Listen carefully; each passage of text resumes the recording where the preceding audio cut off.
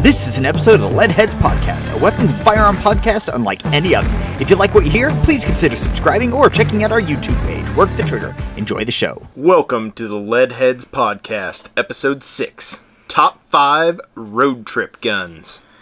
Hey everybody, welcome back to Leadheads Podcast. Today we are going to be covering our top 5 road trip guns. These are guns that you would take on a road trip.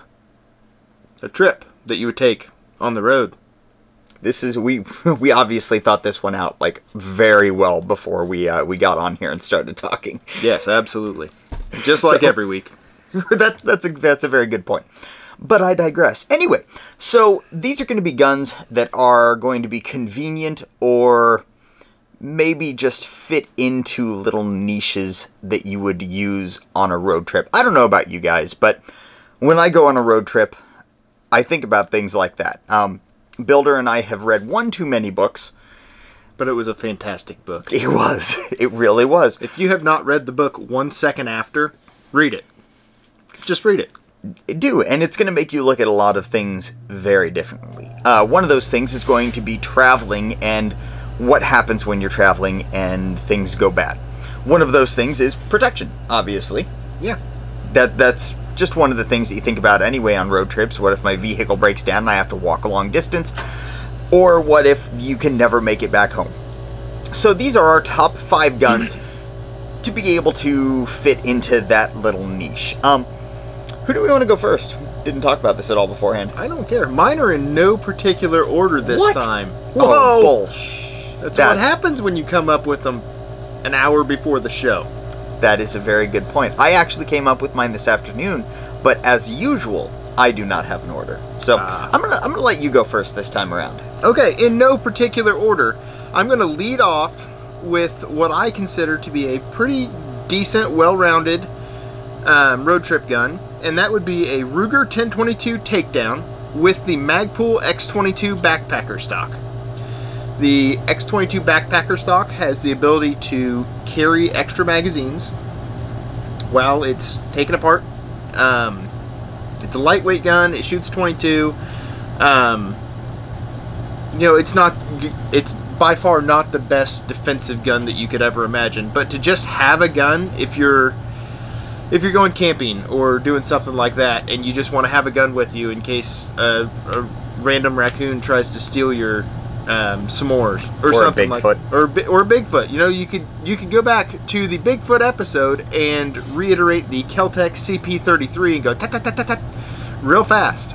Bug him like a bunch of bees. And I would probably also include with that I didn't decide on a red dot or a low powered scope, but either would be on a very solid quick detach mount. So it could be not mounted to the receivers and then quickly mounted, and you can trust that it's zeroed. So I think that makes sense. In today's market, you'd probably have more money in a mount than you would have in an optic. Definitely more money in the mount than you'd probably have in the gun. But that is my first submission for a top 5 road trip gun. Alright, sorry, I just had to put in my bonus that I just thought of. Ooh. And I do want to really quick cover a comment that we got on the top 5 Bigfoot guns video. Terry says, oh yes, actually, there are Bigfoot reports from Indiana, mainly in southern Indiana. He's never seen one before. So I just want to point that out before everybody judges me on my belief in Bigfoot. They have been viewed in Indiana before and are a legitimate threat. Thank you very much. No comment. Alright. So, again, mine are also in no particular order. Completely different reasons than Builder. I came up with mine considerably before the show. I just am very disorganized with this stuff. So my first one is going to be, and a lot of these are just generalizations. I don't know how yours are going from here on out, because that one was relatively specific. I'm just going to go with a 10.5 AR pistol. Now, I will accept 2 different calibers for this. 223 5.56, obviously, and I will accept 300 Blackout.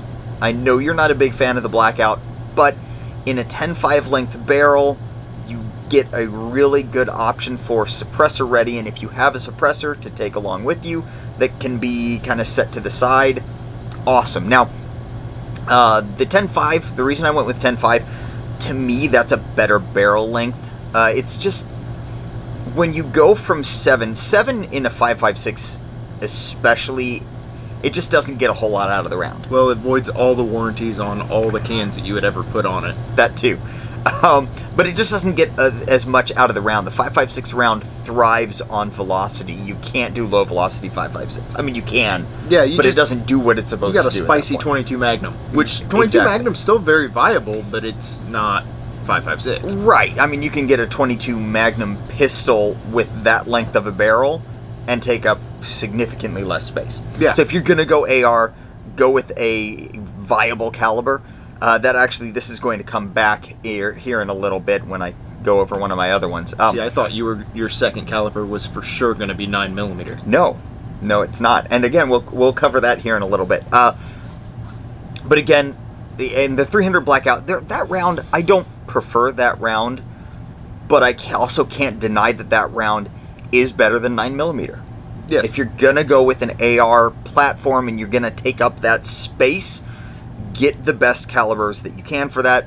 So 5.56 and 300 Blackout are my answers for that. In my opinion on 300 Blackout has actually changed a little bit. I know. You changed an opinion? I did. And that opinion changed because if you plan on hand loading your own ammo, 300 Blackout's great. There's no problem with it at all. My problem is the fact that people will buy a 16-inch 300 Blackout with no intent to ever put a can on it, and they'll pay 5 times as much per shot as you do 7.62 39, or however much more it is, and it's a ballistically inferior round. Yes, it's close, but it is ballistically inferior. Yes. But if you hand load them yourself, the cost gets a lot lower. Or if you're going suppressed.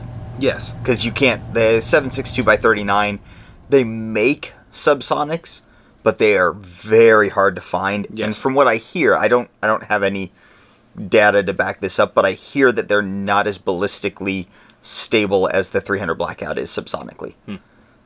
Just the bullet shape and all that good stuff. So, but that is my first one. Okay. What do you got? So I have one that I'm going to save for last because I don't think you thought about it. So my second one, I'm going to go straight down my list. Yeah. My second one is the good old trusty Glock 19. Okay. Reasons for that: 1, it's a Glock. 2, That's it's fair. 9mm. The Glock 19 takes Glock 17 mags. Glocks are one of the most common pistols in the United States, I would say. The Glock 19 being maybe the most common out of all the Glocks. The 17 being up there. But the 19 gives you the ability to run the mags from the 17. Yep. Gives you the ability to run the mags from a 34. Gives you the ability to run a Stendo mag. Sorry, Stendo clip. Even the Glock drums. And the chances of you being able to find another Glock 19 magazine or at least ammo to fill your magazines are pretty high.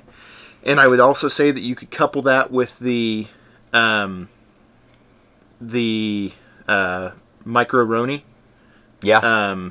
pistol brace adapter, and you could have a decent little personal defense weapon. That would be. I wish I had thought of the PDW I just came adapter. up with that in my head just now. Another thing, the 19, you can technically put a 17 barrel in a 19, can't you? No. Okay. Well, see, Glock, you screwed that one up. No, I like that, though, with the 19. I like those reasons, and I wish I had thought of that Micro. And either the Micro Roni chassis one, or just that brace one. Like any like of those. The Flux brace, Yeah. or the 2020 from Recover Tactical. Yeah, I like those. Good. So my second one, and this is where we're going to get into why this caliber wasn't in my last choice, is a 9mm subgun. So I'm talking the Scorpion, the Strebog, something that folds and can fire when folded.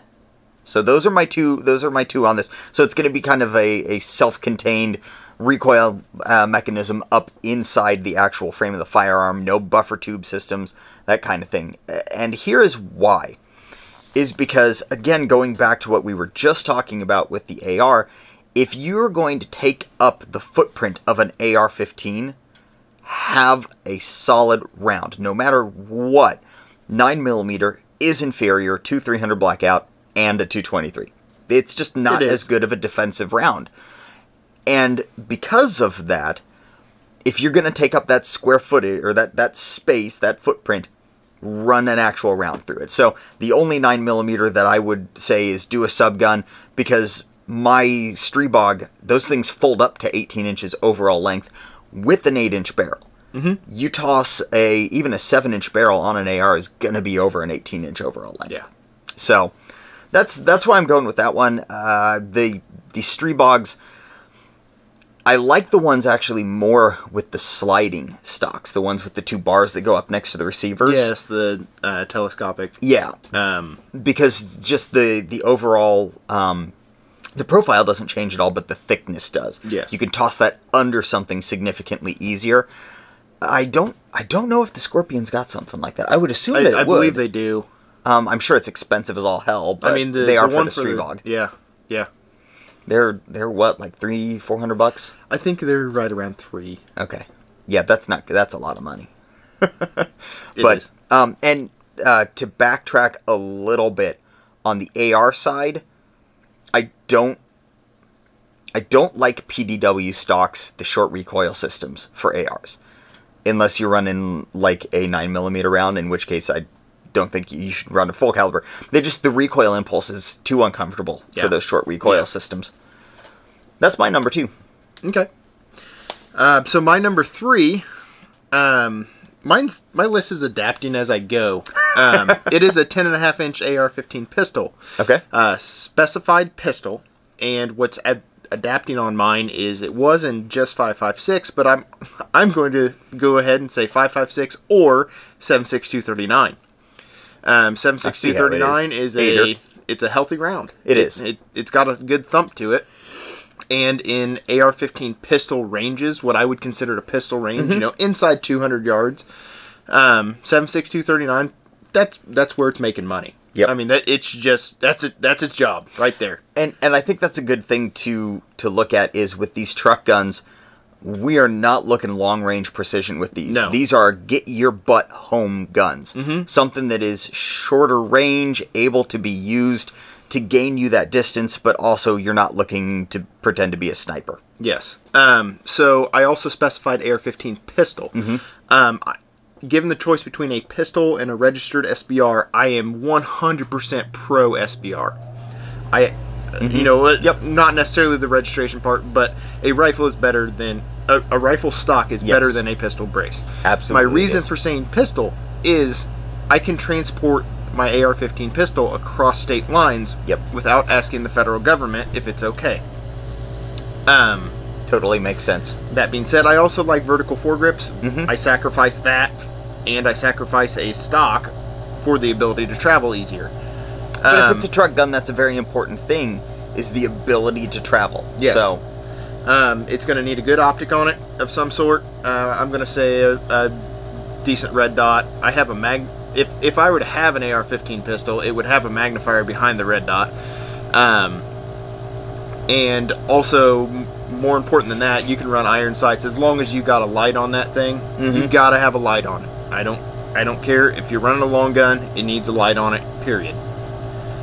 So, I differ from you slightly. I would probably go LPVO, something lower, like in the 1 to 4 range, not a high one, because as you go up higher in LPVOs, your sight box shrinks considerably. Notice that. And and because of that, I like the wider sight box that you get with the lower end LPVOs, but because you get the distance out of an AR pistol, I mean, AR pistols 5.56 is still solid out to 300 and 400 yards. Yes. Which you can't identify something. You can hit things at that distance, but you can't identify something at that distance. Right. So I would like an LPVO for that. Again, 1 to 4. 4 power is maybe not optimal for that distance, but it is better than absolutely nothing. And when pulled back, those 4s have a pretty nice and forgiving sight box with a wide wide picture angle. So, and that's kind of where I differ too. I have 3 different setups. I have a red dot on one firearm, I have a red dot with a magnifier on another firearm, and I have an LPVO on another. And just the overall size and bulkiness of the LPVO and the size and bulkiness of the magnifier, if I was to do it all again and build a 10.5 in 5.56 to be my truck gun, dot only, no magnification. Really? Period. Yeah. Streamline, nothing to hang up. Just save some weight, man. That's true, because there is a high likelihood You're not going to be taking 200-yard shots, you're going to be taking 10-yard shots. And you're going to be walking a very long ways. Yeah. I say high likelihood, that's a really dumb thing to say. High likelihood in a low likelihood situation. There we go. Okay, so my next one is, again, a generalization. It is a full-size pistol. Something minimum of 9mm. Minimum of 15 rounds. I say 15 because I am taking 40 into consideration. You can do 40, you can do 45. If you're doing 45, don't think a 1911 is a solid choice just because of the lack of capacity, and you're looking at something that you may not find bullets for a while. Now, one thing about that is, so basically it's something like a Glock 17 or a CZP-10F. Now, you get bonus points here if your truck gun takes the same mags as your carry gun, so that you get that cross compatibility and you can swap. You basically gain the extra for your carry gun in your truck gun. So if you carry for instance, a P10, for me, I would toss a P10F and a bunch of mags in the truck, and then I would have those P10F mags to be able to swap into my P10C. That's pretty fair. So I kind of went the opposite direction of you, and I like the way that you went with yours with the mag compatibility, because honestly that is the smarter way to go, but I didn't want to amend halfway through. But to be fair, I run a Glock and you run a CZ. We're thinking 2 different ways. Right, but I like what you were thinking about compatibility if you had to go find magazines, because you're going to have a way easier time finding those magazines than I would for the full size, because I'd be limited to the full size. Now, granted, I would have the compact on me, but I digress. I mean, that's you've got the best of everything, and I've kind of got a little bit of everything. So that's why I'm going to go with those. I think those make a very good, viable option. All right. So my number 4 is my ideal truck gun. So work already knows what this is. But it is a Marlin 336C. Sorry, I'm trying to look up the exact barrel length. I was not prepared. Slacker? That's why we can't have nice things. The 336C is the youth model of the 336. It's only available in 30-30, not 35 Remington. Okay. Aww. I know. So you could actually find the round, though. I mean, yes and no, but... Well, that's true. They're $2.50 a piece right now. Yeah. I can't find the barrel length. I don't care that much. Don't worry about it. The 336C has a shorter barrel. Has a lower mag capacity because of that. It also comes with a shorter stock, but the stock would be replaced. It would get a Boyd's of some sort, laminated stock, and it would get the Tacticool rail. I know I'm very much against lever guns with a Tacticool rail, but I am very pro. Yes. I'm very pro long gun with a light on it. So if I want to run a light, I'm going to have a rail. And those things look badass with a rail. I'm sorry. Well, and the round caddies, or whatever they're called, the round holders that you can put on your rail, that's a nice little bonus. Yep. And in that particular case, I would put an LPVO on it. A red dot would be acceptable, but an LPVO gives me the ability to stretch out a little bit more. And that is definitely a stretch out gun. I mean, same as 7.6239. Yeah. You know, 30-30, if you practice with it, and you know your drops, and you know all this stuff, and you know your distances to your targets, it's got plenty of power at 300 yards. you don't need to be stretching 30-30 that far. It's a 200 and inside 200-yard gun. But again, but it's also fairly accurate at that 200 yards. And the other thing I like about the Marlin 336 or the lever gun in general is it's not an AR-15. That's fair. It's not some big scary black gun. It's just is that a lever action? Oh, okay, whatever. Old Jim Bob's got a lever gun in his truck, It doesn't give off the negative appeal that an AR-15 does. Yeah, it doesn't gain the attention. Exactly. People aren't going to be drawn to it as much. And I would the only gun that I would supplement that for would be a 1895 guide gun would be acceptable as well. The guide gun has the 18-inch barrel. Okay. It's the jumpy one. What caliber is that one? 30-30 again? The 1895? Yeah. It's in 45-70. Okay. Oh yeah, that's duh. Okay, so I'm actually going to piggyback on that one because I accidentally skipped this one earlier. It's my notes are very small. So I am also going to go with a lever gun. 18-inch, for me, 18-inch minimum barrel length, and it's got to be in a non-pistol caliber. For this particular instance, I wouldn't go with even a 357 Magnum or a 44 Magnum. I would want something in the 45-70, the 30-30. I would even accept the bottom mag-fed 30-06 and 308 variants. Those are solid guns. Now, the reason that I like it is, again, going off of your kind of inconspicuousness. Sorry to tag back in real quick. 16-inch tag 16-inch barrel and 5+1 on the 336 Youth. Okay, so no, that's a solid 5+1 is a solid number. It's fair. Because I was going to say, I would say no less than 4+1. And you wouldn't even have to change the stock. That's true. So one of the things that I like is that it's inconspicuous. It doesn't gander that attention. The thing about lever actions is they are thin. Comparatively to other firearms like AR-15s, the subguns that we're talking about, they are a very thin form factor, which means they can fit under stuff or behind seats really well. They're also ambidextrous. That's sometimes. Well, no, I guess that even the side actual chargers, mechanism of firing the gun is ambidextrous. True. Even the side ejection ones, the ejection pattern is relatively safe for you. You don't have to worry about it. Yeah. So, and again, they come in solid calibers. For 45-70 is a thumper of a round. I mean, shooting yours those couple of times. Now, granted, those were high velocity rounds, but you can get high velocity rounds for those that will kick your rear. Yeah, they're toasty. They are, and man, are they fun. But it's a good use of the space. Because for me, one thing that I try to think about when I'm thinking about like truck gun stuff is the usage of the space. We don't have that much space in our vehicles. So making sure that we utilize that space is a very important thing to me. And because they're thin, means you can put them in different places or more places or better places. So yeah, that's mine. Okay. I showed you mine. Show me yours. All right. My last one. Not that. Put that away. My last one, which you're not prepared for. Okay. It's a Norinco SKS. Really? A Norinco SKS with a... Now, I'm going to take off the fixed 10-round box magazine. That's fair. I'm not going to run the detachable magazines because they jam. Yes, they do.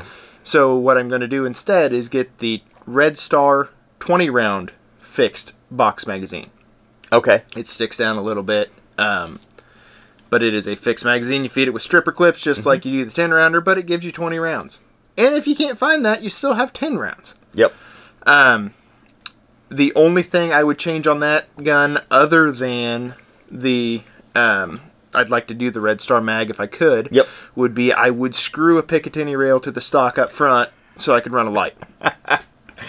And you know what? Since you're not, lights don't have to be overly accurate. So yeah, it just has to be there. On there. And I mean the SKS, I've said it several times now. 7.6239, the viable round, 200 yards. SKS, it's not an AR-15, it's not an AK. I'm gonna leave it at Woodstock. It doesn't look scary. Yep. It's semi-automatic, 7.6239. They're fairly reliable. They're accurate enough. I mean, they're as accurate as I'm going to be with iron sights, especially if I'm in a stressful situation. Yeah. They're not overly heavy. They're not very big. No, they're not. It's just a good, well-rounded, put in the back of your truck. And, Yeah. oh man, did you know I had an SKS? I forgot about it. Kind of gun. That's a good point. That's a gun that you're not going to be concerned about. I might toss in there too, bouncing off of that, a VZ52. Yeah. The only one that I would rule out would be a Yugo SKS because they have the grenade launcher adapter to them. True. So they're an extra 6 or 8 inches longer. Yep. But luckily you can't really tell much, so it's not like it's going to look more scary. No. Okay. It would just be the length of storage. So my last one on our actual list here, because we do have some others going on here. You will be here. going first on the bonus. Okay, cool. So my last one here is actually going the complete opposite direction of yours. You went big, you went rifle. I'm going to go tiny and pistol. Okay. I'm going to go with a smaller gun, something like a SIG P365. You can dump in your pocket? Or a Hellcat. Something that you can dump in a pocket and just will melt away. Or a J-frame. You know what? I almost put a wheel gun on here. Mm-hmm. And the only reason I didn't put a wheel gun on there is because I forget about the hammerless J-frames all the time. Yeah. Just because. I mean, the 357 round, especially, 38 special is okay.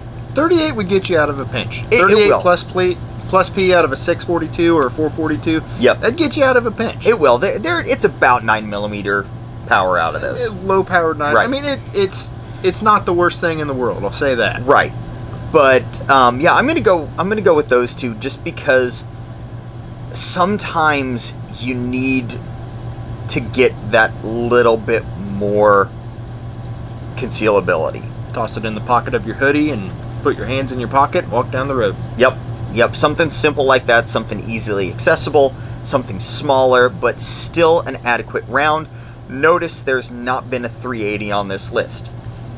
Didn't have your carry gun, got a flat tire, have to walk to the gas station. That's another very good point. Is I've heard a lot of stories about guys who they just go, and I've done it very rarely, but you're just going to go run to the store, and you forget your carry gun. Yep. What better than to have a backup carry gun with you in the truck? Now, again, if you have, for any of these pistols that we've brought up, have a holster.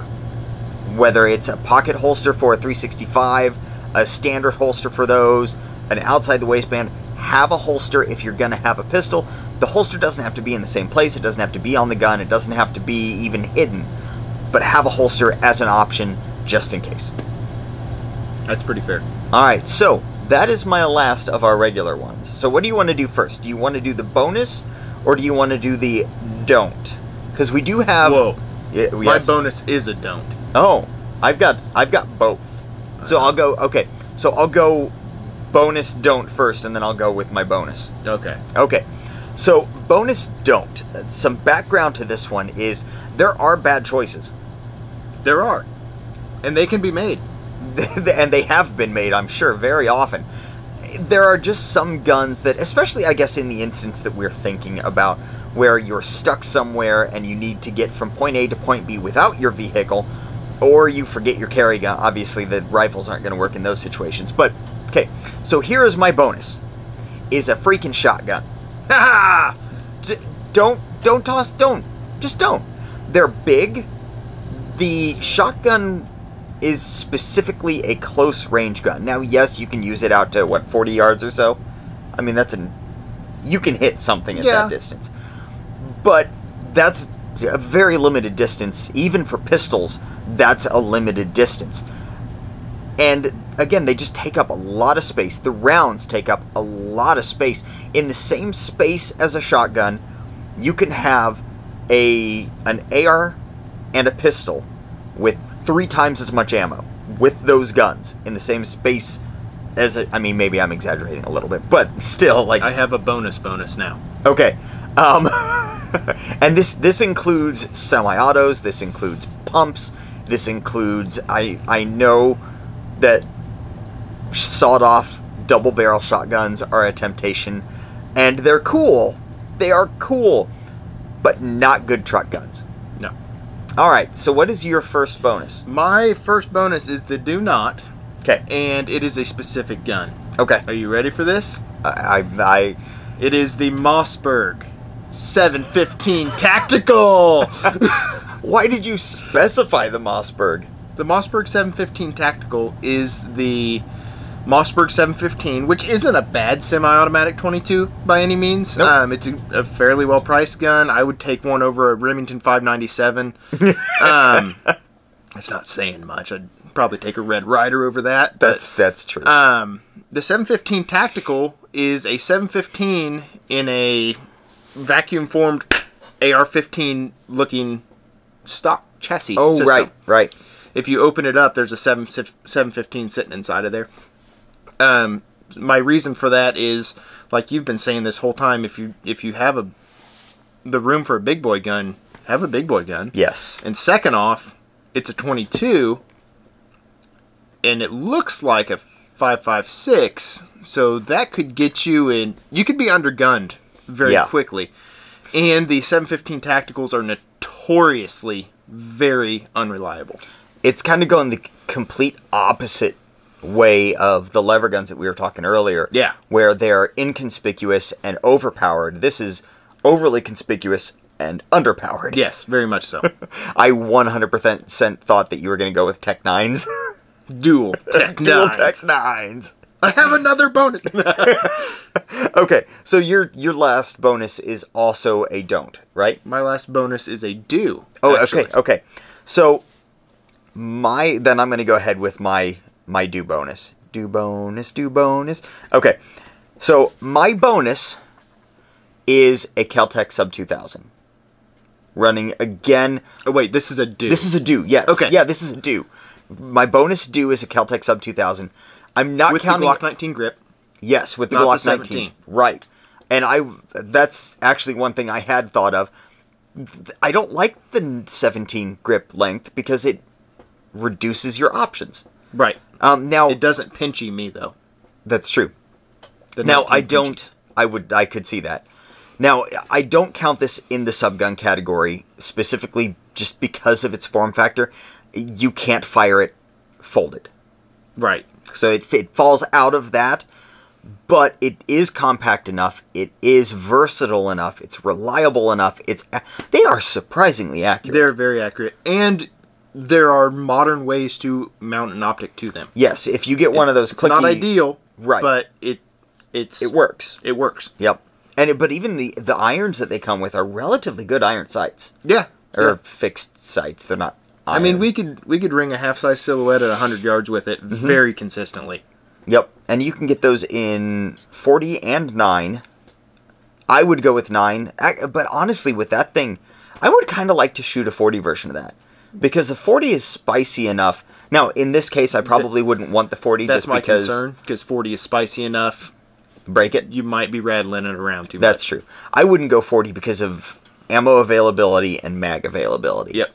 In this case. But I would like to shoot a 40 version because 40 is better than 9. As far ballistically speaking, terminal velocity, Round versus round. yes, 40 is better than 9. I don't carry it. I don't promote carrying it, but the round does more damage. So See, when I said the Glock 19, I almost said Glock 23 with a 9mm conversion barrel as well, because that opens you up to 4 guns instead does. of 2.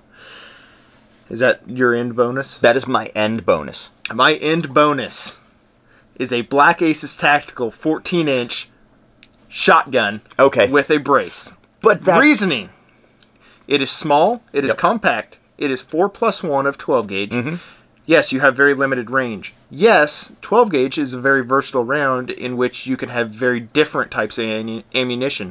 It is the only round in all of the guns that we have listed that you can launch a beanbag out of. That's true. So it gives you options. You could just toss some simunitions in the other one. It's definitely not the most viable gun. If you laid all the guns out on the table, I would pick it up to shoot it. I'm not a big shotgun guy, but I Right. would be really excited to touch it and shoot it and play with it. But I would take almost every other gun over that. But a 12-gauge shotgun in the right configuration can be a viable truck gun. That's fair, because those are considerably smaller than the standard 12-gauge shotgun. Yes. All right, so you're out of bonuses, right? I'm out. I am also out of bonuses. So with that, thank you, everybody. That was a weird inflection of my voice. Thanks, guys. Wow. Thought I hit puberty years ago. Apparently, I'm still going. So anyway, thanks, guys, for hanging out with us and going over our top 5 road trip guns. Remember, if you like this, please give us a follow. If you see this thing on YouTube, go ahead and hit that subscribe button. If you are on YouTube, head over to your favorite podcast station and check out Leadheads Podcast on there. If you guys like what we do here and you want to help out a little bit, head on over to patreon.com/LeadheadsPodcast. And we don't really have any extra stuff over there, but we will eventually. Yeah, hopefully. Hopefully you guys like what we're doing. So, thanks one more time, and we'll see you next time. See you guys.